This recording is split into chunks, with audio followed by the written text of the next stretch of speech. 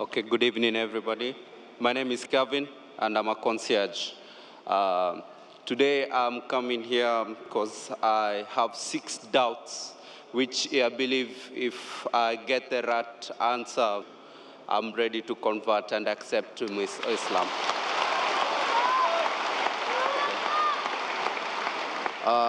To start with, on my first question, is that how do I know that Islam is the right way to worship?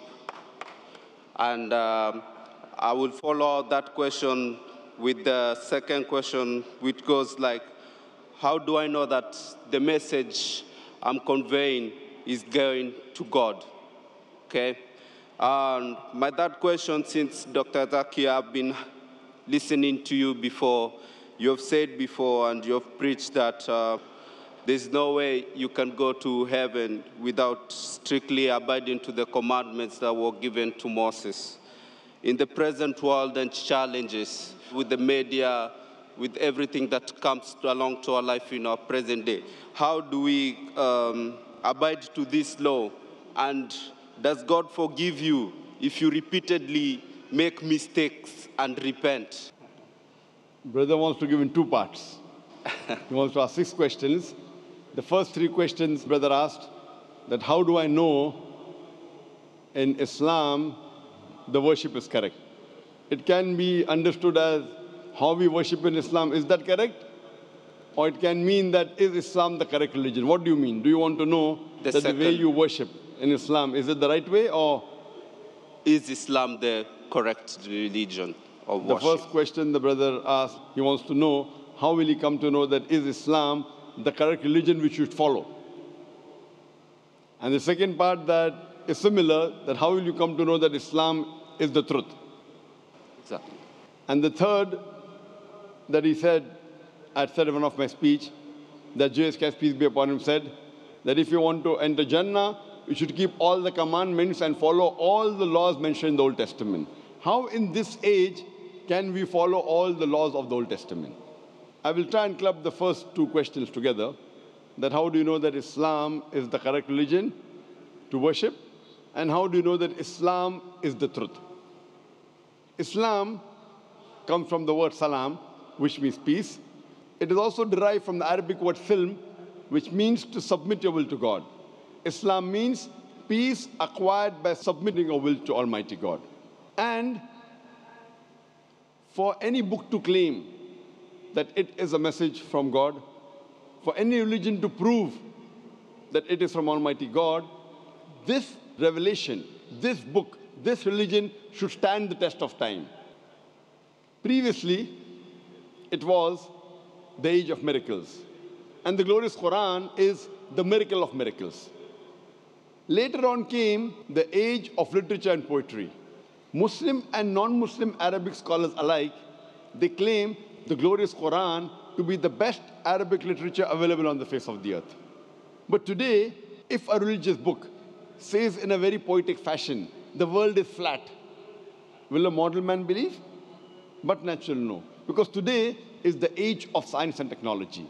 So if we put this test of science and technology to all the religious scriptures that we have today, of the different religions of the world, all of them fail the test except the Quran. And I've given a lecture on the topic Quran and modern science, compatible or incompatible. Time does not permit me to give a full lecture in this question and answer session. But I'd like to mention that Albert Einstein said, the famous physicist and the Nobel Prize winner, that science without religion is lame, and religion without science is blind. Let me remind you, the glorious Quran is not a book of science, S-C-I-E-N-C-E, but it's a book of signs, S-I-G-N-S. And there are more than 6,000 signs, more than 6,000 ayats in the glorious Quran, out of which more than 1,000 speak about science. Now, if you compare the scientific facts that we have come to know, we find that what science has discovered recently, maybe 50 years back, 100 years back, 200 years back, 400 years back, the glorious Quran has mentioned 1400 years ago. The Quran speaks about the creation of the universe in Surah Anbiya, chapter number 21, verse number 30. What the scientists discovered recently about the Big Bang. What they discovered 50 years back is mentioned in the Quran 1400 years ago. We came to know that the earth is spherical in 1577 when Sir Francis Drake sailed around the earth. The Quran says in Surah Naziyat, chapter number 79, verse number 30, that we have made the earth egg-shaped, وَالْأَرْضَ بَعْدَ ذَلِكَ دَهَاهَا, referring to the egg of an ostrich, and we know the egg of an ostrich is geospherical in shape. We previously thought that the light of the moon was its own light. Recently, we came to know 100 years back, 200 years back, 300 years back, that the light of the moon is reflected light, not its own light. This is mentioned in the Quran 14 years ago in Surah Furqan, chapter number 25, verse number 61. So who could have mentioned all these facts in the Quran, which we came to know recently? Previously, when I was in school, I had learned that the sun revolves but does not rotate about its own axis. Quran mentioned in Surah Anbiya, chapter 21, verse number 33, that the sun, besides revolving, it also rotates about its axis. Today, science has come to know that besides the sun revolving, it even rotates about its axis, which is mentioned in the Quran 14 years ago. In this way, the Quran speaks about botany, about biology, about zoology, about embryology, about genetics, all which we came to know recently in science, 50 years back, 100 years back, 300 years back, 500 years back. So if we put this test of science today to all the religious scriptures, the only religious scripture that passes this test is the glorious Quran. Today, science hasn't advanced so much that it knows everything. So I tell the people that if you analyze the Quran, we come to know approximately 80% what the Quran speaks about science. Today, science has confirmed it is 100% correct. There may be about 20% which is ambiguous, neither right, neither wrong. So my logic says when 80% is 100% correct, the balance 20%, inshallah, will also be correct. So it is a logical belief. There is not a single verse in the Quran which has been disproved by scientific fact. There may be hypotheses which may not agree with the Quran, but there is not a single verse in the Quran which is disproved by any scientific fact. So based on this, if we put this test to any scripture, the only religion, the only scripture that passes this test is Islam and Quran. I started the question and answer session by quoting a verse of the Quran from Surah Isra, chapter number 17, verse number 81, which says, وَقُلْ جَاءَ الْحَقُّ وَزَاقَ الْبَاطِلِ إِنَّ الْبَاطِلَ كَانَ زَهُوقًا. Say that truth has arrived and falsehood perishes. For falsehood is by its nature bound to perish. So if you put this test, the only religion that passes the test, the only truthful religion which is not corrupted, that's the reason William Moore said that the only religious scripture, he said 200 years back, being a critic of Islam, the only religious scripture that has not been altered and has maintained its pure form for 1200 years, it is the glorious Quran. So based on these facts, the only religion we can think and can understand and can believe it is truthful and correct, it is the Quran. As far as the third question is concerned, that I had mentioned in my speech that Jesus Christ, peace be upon him, said that you have to follow the commandments in the Old Testament. I was quoting the verse of the Bible, Gospel of Matthew, chapter number 5, verse number 17 to 20, where Jesus Christ, peace be upon him, says that unless your righteousness exceeds the righteousness of the scribes and the Pharisees, in no way shall you enter the kingdom of heaven. So if you have to be a good Christian at the time of Jesus Christ, peace be upon him, if you want to enter paradise, you have to follow all the commandments of the Old Testament. You cannot break a single jot or a tittle. If you do that, you shall be called least in the kingdom of heaven. So based on this verse of the Bible of Gospel of Matthew, chapter 5, verse 17 to 20, you have to follow each and every law of the Old Testament. And your question was very good and very logical. How can we in this age follow everything of the Old Testament, which is difficult? I agree with you. That's the reason Jesus Christ, peace be upon him, also said in the Gospel of John, chapter number 16, verse number 12 to 14. He said, I have many things to say unto you, but ye cannot bear them now. For he, when the Spirit of truth shall come, he shall guide you into all truth. He shall not speak of himself, all that he hears shall he speak. He shall glorify me. Your prophet Jesus, peace be upon him, is prophesying the coming of the last and final messenger, last and final prophet, Prophet Muhammad, peace be upon him. That when he will come, he will guide you unto all truth. That means Jesus Christ, peace be upon him, knew that everything what is mentioned in the Bible cannot be followed later on, maybe a few centuries later. That's the reason he said that he, when the Spirit of truth shall come, he shall guide you into all truth, talking about Prophet Muhammad, peace be upon him. So at that time, maybe it was possible to follow the rules and regulations mentioned in the Old Testament and the New Testament. But Jesus Christ, peace be upon him, said, in future, when the last and final messenger, Prophet Muhammad, peace be upon him, comes, you should follow him. So if you have to be a good Christian today, besides believing in one God, you should also believe in Prophet Muhammad, peace be upon him. Hope that answers the question, brother. You want to ask the question? The other question is, coming from a Christian background with a Christian family, how will I adapt or connect to my family if I convert to Islam and having two different faiths in the same compound? Brother asked the question that if I convert to Islam, how will I connect with my family having two different faiths? Brother, you know there's something like the Old Testament and something like the New Testament.